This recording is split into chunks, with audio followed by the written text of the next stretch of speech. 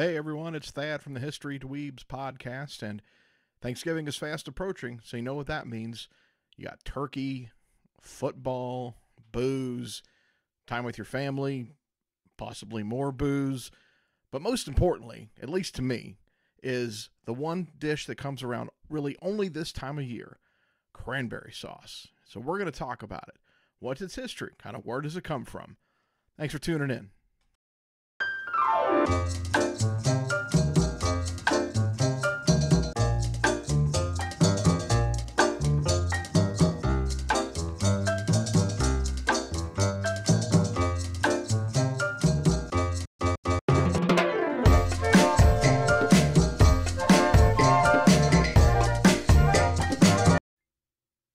Now, believe it or not, cranberries are one of the few commercially grown fruits that are native to the United States, and they are a staple of Thanksgiving dinners everywhere. Now, despite what your elementary school teacher may have told you, we can't really be certain what was served at the first Thanksgiving. However, the History Channel notes that Pilgrim Governor William Bradford sent 4 men on a, quote, fowling mission, which could have been hunting for duck, swan, turkey, or goose. Native Americans were known to eat cranberries and in fact used them as dyes, so we're pretty sure that cranberries made a feature presentation in the first Thanksgiving in 1621. The earliest Native American recipes for cranberry sauce, which were made only with sugar and water, are said to have been recorded in the mid to late 17th century. By the late 18th century, cranberry sauce was well known as a side dish for game meat, like turkey.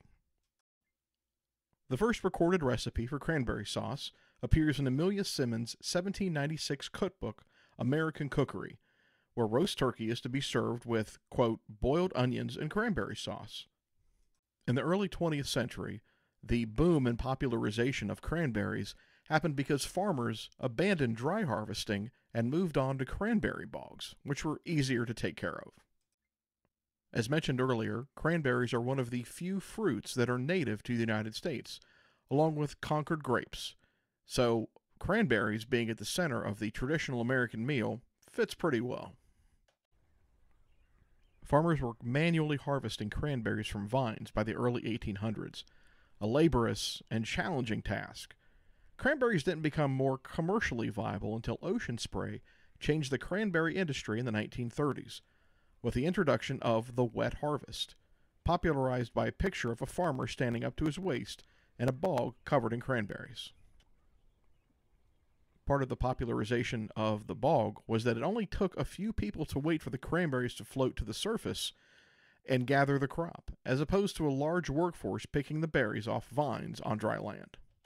Now, because cranberries are finicky and damaged easily, and if they're damaged, they're hard to sell, because of that, the popularization of canned cranberries came into vogue. Ocean Spray again came to the rescue when they decided to make the cranberries into a jelly-like substance and put in a can. Not only was it easier to harvest, but it lasted longer. So be it cranberry relish, cranberry sauce, or cranberry jelly, the cranberry remains a staple of the American Thanksgiving meal. Hey, as always, thanks for listening. We hope you have a safe and happy Thanksgiving, and eat till you burst. That's the whole point. Tell someone that you love them, and have a great holiday. Take care. Hey, thanks for watching. Be sure to check out historydweebs.org for all of our links to our podcast as well as our social media. Thanks a lot.